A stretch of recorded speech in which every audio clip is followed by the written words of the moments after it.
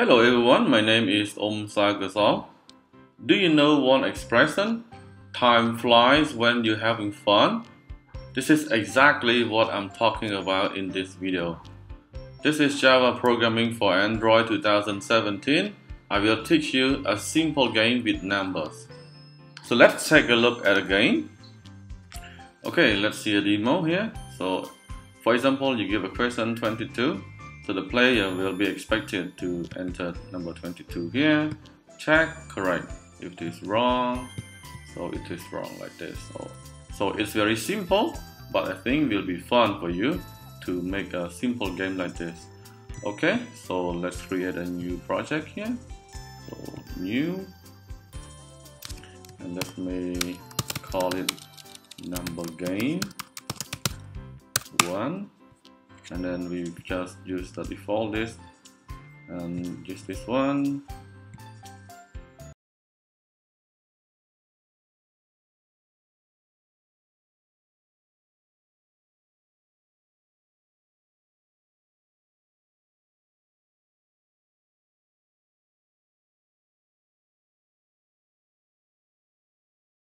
Here you use this one. If you turn it off, then you don't have any constraint attached to this. And then you need let me grab it. And then you need a number. This is the question, right? So the number is in this box. So make sure you use number. If you use plain text, the keyboard is not like this. You'll have a lot of letters, you know, A, B, C over there. So use the number here. This one.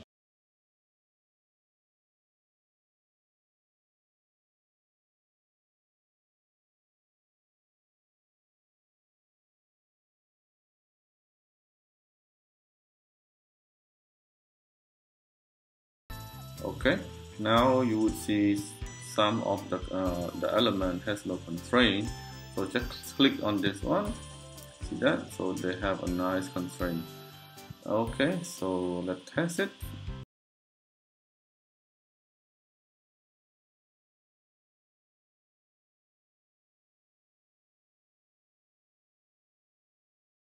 So it's very good. Now let's go, and then you need an ID, right? So click on this one and change to the proper ID. So this one I will call TV question. And when you see this message, this message is very important. You have to check this and you have to click yes. It means that this ID will be unique for each activity. In the early version of Android, you would have a problem when you have two ID from different activities with the same name. For example, in this activity, TV question, but in another activity, in another layout, you would have another TV question. Then it will have a conflict. Okay, so if you check this and click yes, there will be no more conflict for that. So this one will be used in this particular activity. Okay, and if you have another TV question, no problem. Okay, so you must check this and click yes. This is the most important thing. And now this one, ET answer, and this one,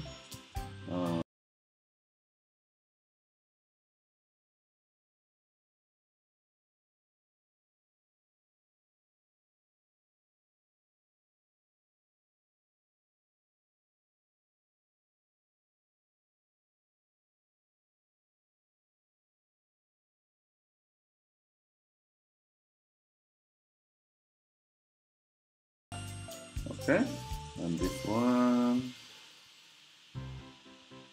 okay, this one will be resolved.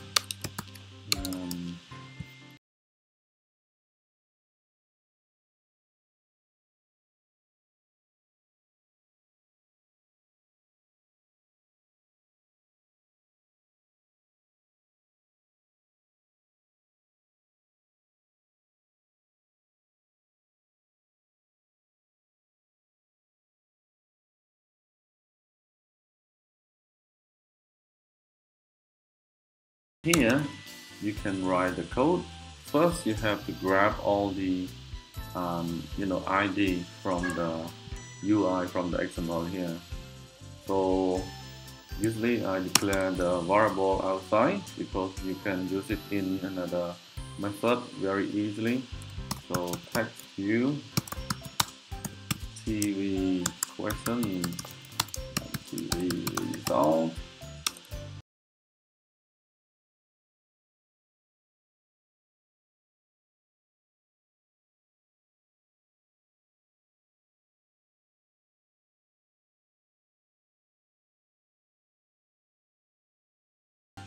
Here you need a method called find view by ID.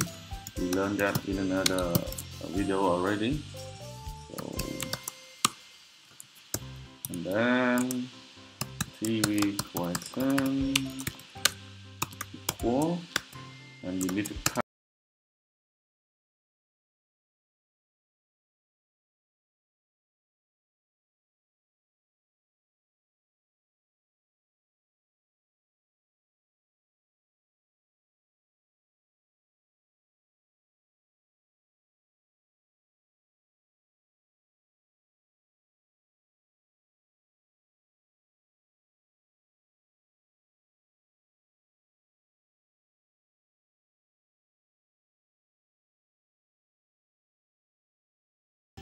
Okay, now you set a text here.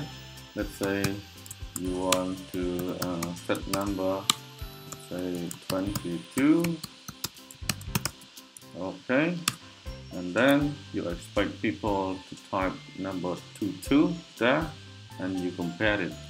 Okay, so to check that, you have to give the even handler here to the bit uncheck.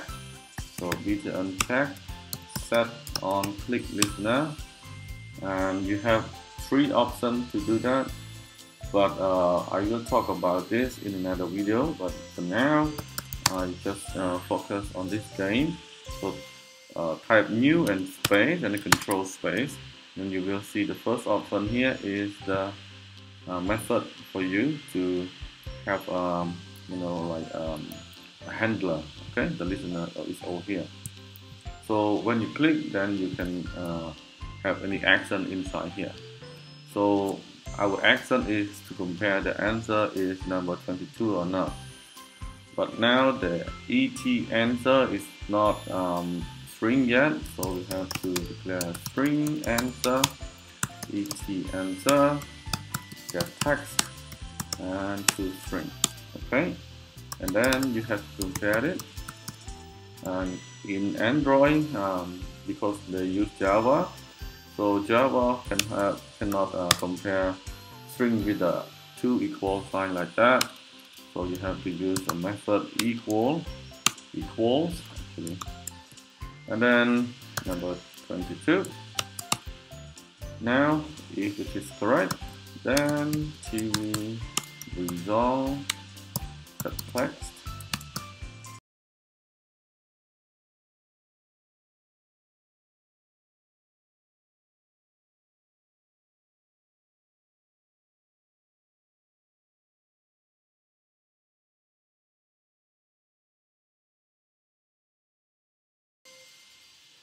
Okay, now we got one problem here. Okay, so let's check what is the problem here. So it's about constraints. So let me turn it off again. Turn it off. This one too. Turn it off. Now, if you turn it off like that, it's very easy to make a constraint like that.